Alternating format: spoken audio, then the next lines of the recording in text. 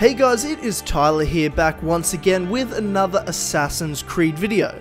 Today I wanted to talk again about Assassin's Creed Origins and more specifically Aya, or Amunet. I said back in December when I released my review for the game that I wanted to make separate videos in the future breaking down in more detail each of the things that I did and did not like about the game.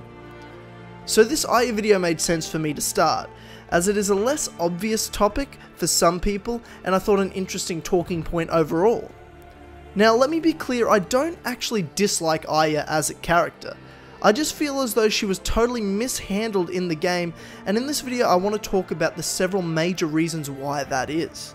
To give some context, if someone watching this video doesn't know, Aya, later known as Amunet, is the wife of AC Origin's main protagonist, Bayek of Siwa, and is one of the 3 playable characters throughout the main story, the others being obviously Bayek and the modern day's Layla Hassan.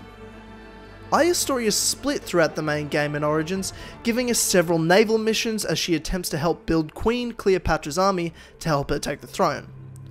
Aya is totally devoted to Cleopatra throughout the story and sacrifices much of her relationship with Bayek to help Cleopatra in her conquests.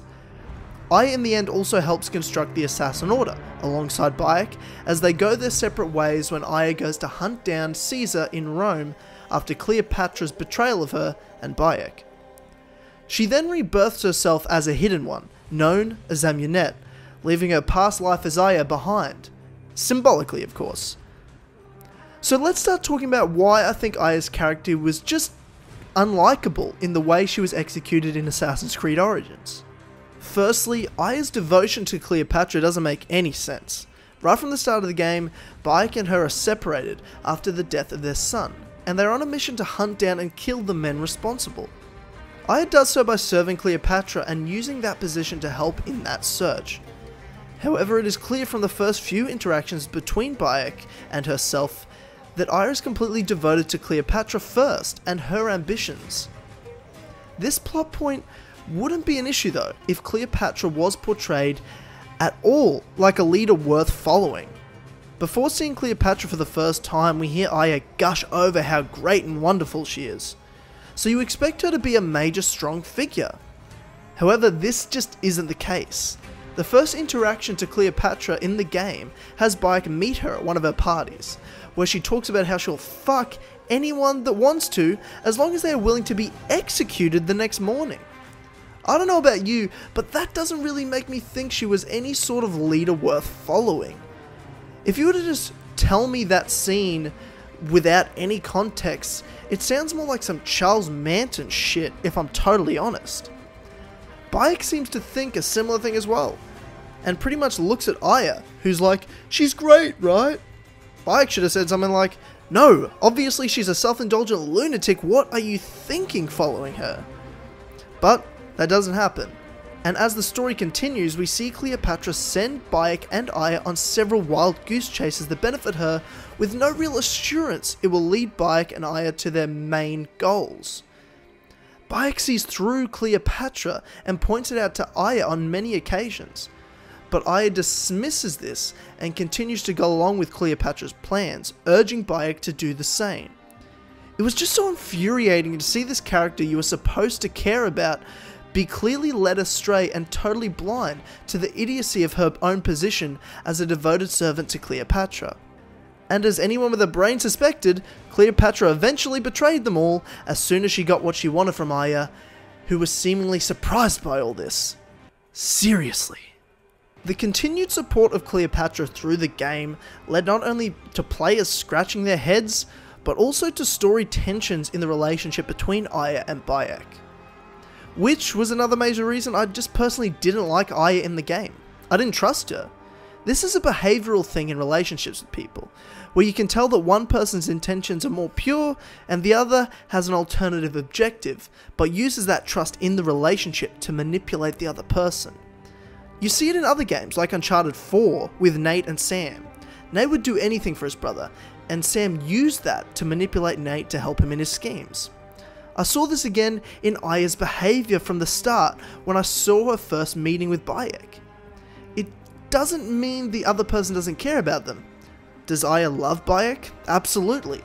But Bayek's first priority was to be with Aya, and Aya had other priorities first, but used Bayek to help her achieve those goals, mainly helping Cleopatra. She said her heart was with Bayek to him, but that you could tell was just a little disingenuous. I didn't trust her from the start, and up until the end of the game I was given no reason to believe that feeling was wrong. In fact, it was proven. Did it make Aya a horrible person? No, it did make her human. Does it make her story bad? Not necessarily. Aya's story was a very human one. It was one of a hurt and flawed individual.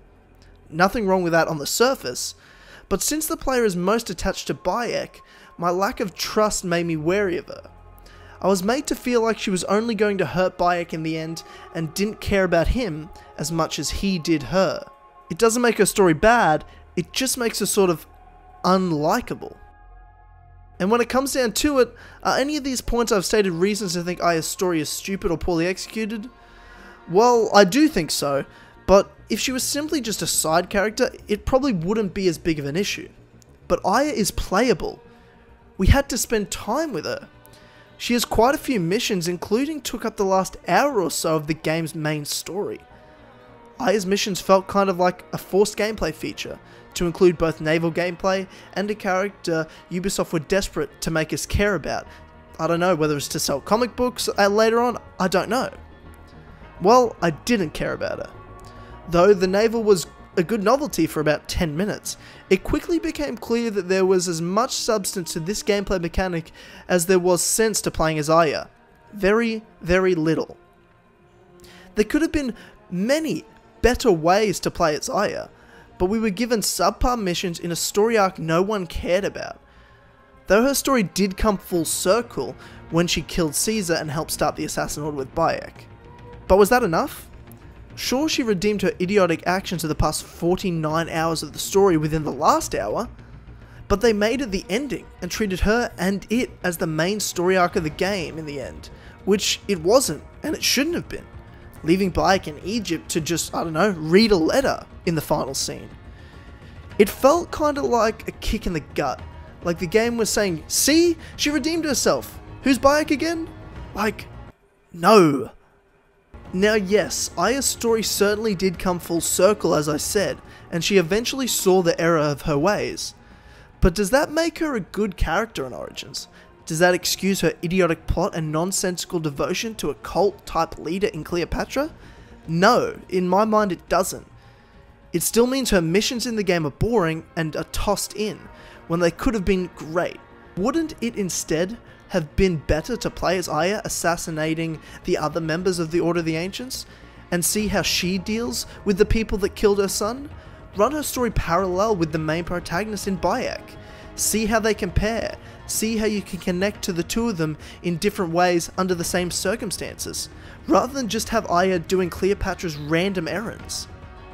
It's not simply that her character arc is stupid, but she as a playable character is totally misused by the development team, because there is way more depth in Aya that could have been explored, but wasn't. She seemed purposefully made to look dumb and untrustworthy until the last 5 minutes of the game, in which all of a sudden we're supposed to care about her. It just doesn't make sense when you really look at it. Don't get me wrong, Aya has plenty of good moments and points in Assassin's Creed Origins. I only mean to point out the obvious and glaring flaws within the game. But I actually liked her reveal to be Amunet the whole time. I thought her role in building the Order alongside Bayek made a lot of sense. She pulled Bayek away from the past and made him look into the future. It seemed unlikely to me that one man could have built the Order alone. It needed to be multiple people with conflicting ideals and goals in mind that help construct an Order that is so iconic and prolific as the Assassins. Aya, as Amunet, also made a great appearance in the Hidden Ones DLC. She was devoted to her new role as a Hidden One, and you know she is being genuine about that at this point. While also a small part of her is certainly still drawn to Bayek, as of course the two will always have love for one another. But now there is no miscommunication about where they stand with each other. There is that honesty which made it easier to see her as a faithful and trustworthy ally. Ultimately, Aya's biggest issues as a character in Assassin's Creed Origins come not from who she is as a character, but what the writers chose to show us of her story. If you look deeper into her story, there is so much complexity in there, with books and extended media that show us this. But in the game, they had us play unimportant bits that made her look a fool and untrustworthy in a relationship with Bayek. So, ladies and gentlemen, those are the reasons that I think Aya's use in Assassin's Creed Origins was kinda stupid and ill-advised. I do not think she's a horrible character by any means. Overall, I actually think she's a good and complex character, but just poorly handled overall that made her unlikable within the major story of the game. Anyway guys, thank you for watching this video, I hope you enjoyed it. Thumbs up if you liked it, thumbs down if you disagree with me, that's fine too. I'd love to see some great discussions in the comment section below, whether you agree or disagree with the points I made in this video. Anyway guys, thanks again for watching, and I will see you next time.